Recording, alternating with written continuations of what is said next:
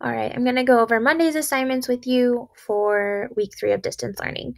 First off, you're going to do your area of quadrilaterals vocabulary. You have your 7 words that you're going to do, keeping in line with how we've been doing vocabulary for the whole year.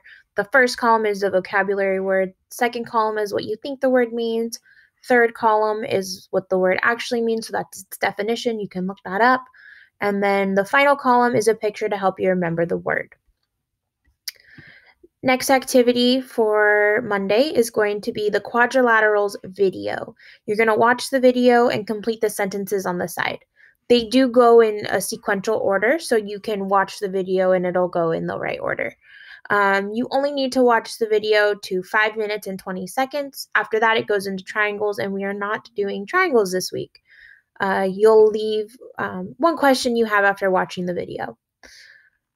Your last assignment for Monday is going to be your exit ticket. You're going to solve how do you think you'd find the total area of the figure to the right, and then what do you think the total area is. That is all you have for Monday. If you have any questions, you can hop into your teacher's office hours, email them a question, or you can reach out to me. Good luck.